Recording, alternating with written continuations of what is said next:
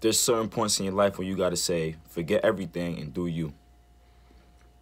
You can't let opinions of others hinder you from reaching your higher self.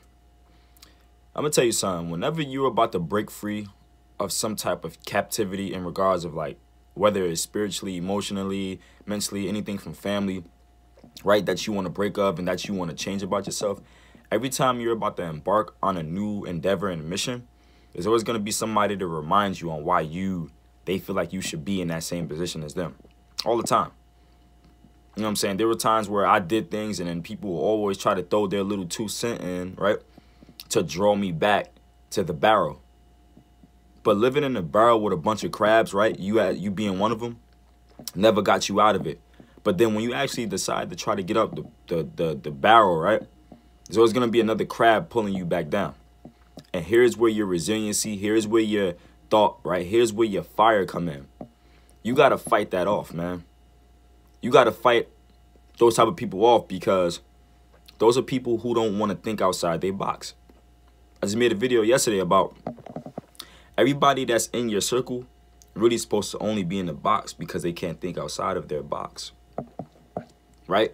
So when you surround yourself around people who can't think outside the circumference of their own awareness, they then put that on you and then guilt you if you do actually think outside of your comfort zone. And then you get drawn back because you have emotional cords attached to them, right? You get stuck there. And then you block off your potential gifts, your blessings that's coming to you. And then you wonder why you can't get to certain places in your life. And it's because as you're going to your higher self, you go back to your old self. I'm not saying like nobody's perfect and everything like that. But at the same time, if you're not even trying to fight the fact that the condition you're living in is not good for you, right? If you know there's certain things wrong in your life that you got to fix, and then somebody try to make you feel comfortable in your situation where you feel uncomfortable, then you know you ain't supposed to be there. You got to fight those things off. You got to fight that old self. You always got to shed your skin and become a newer, better version of you for you. Not for nobody else, not because somebody else told you to. No, do it for yourself. If you know you got a health problem, fix the health problem by eating better or doing things better.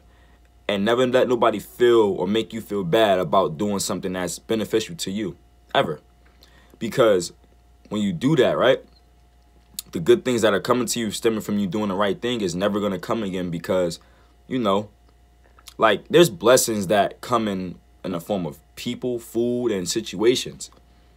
Like you might have a health problem and a person might come into your life to try to help you fix that, right? And that might be the blessing right there to help you fix yourself. But there's always going to be parts of your old self pulling and tugging and trying to get you to stay in that same state of mind and that state of being, not knowing that you're dealing with a health issue that can be solved by you doing the right thing. But because you're going back to the wrong things, always listening to things and people and going back to habits that serve you no good, you do yourself a big disservice. You cut yourself off from real growth for yourself. For yourself, man.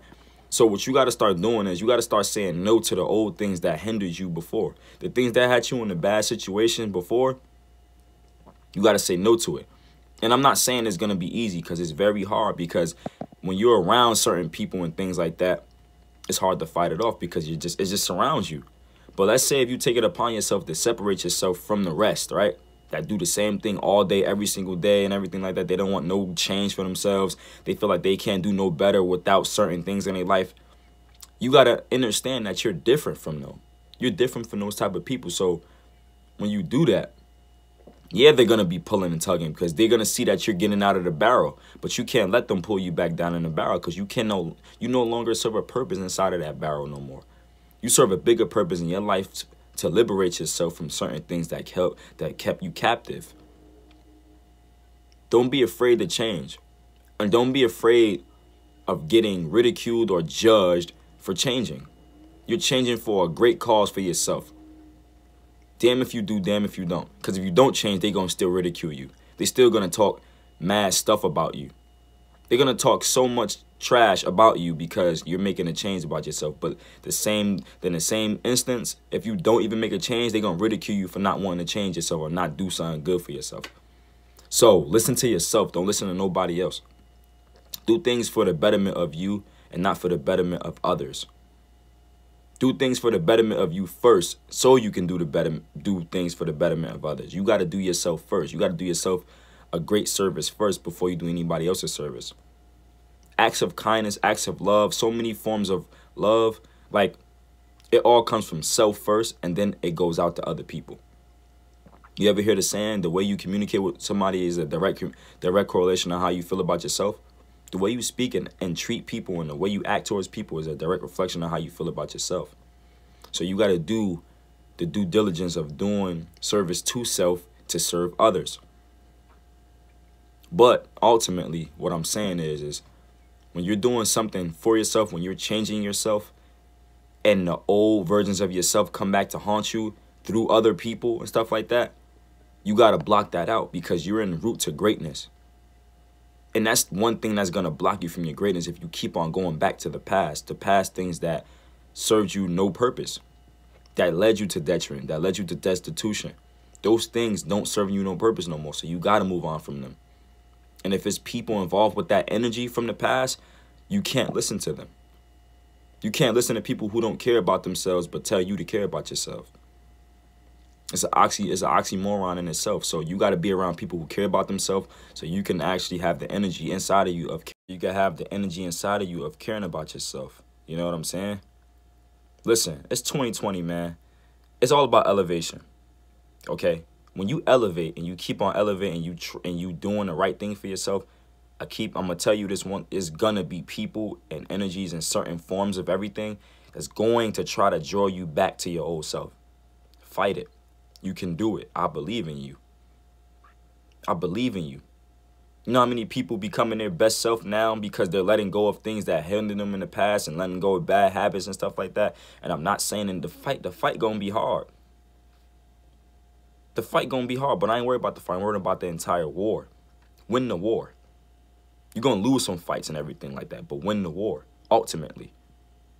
But you gotta fight. You gotta battle back though.